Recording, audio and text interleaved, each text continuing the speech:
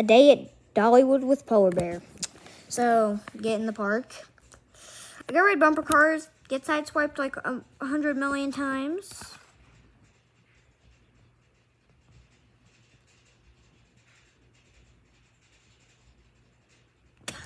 Okay, so, then I go face to face with the scrambler, get on a flying elephant ride, somehow get on something that's 35 foot tall and I hate heights, get on dizzy disc, throw up.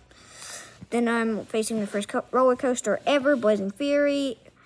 I survive, and then I'm in like this little acorn Ferris wheel, like thinking of the script for this video, this like little video right here.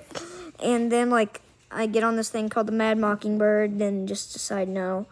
Like I ride it, I just be flying. Like I'm literally above a building right now. And then I get off, just ride the Whistle Punk Chaser for no reason. It was rough as heck. Then make my way to the exit, and that was a day at Dollywood with Polar Bear. Have a good time.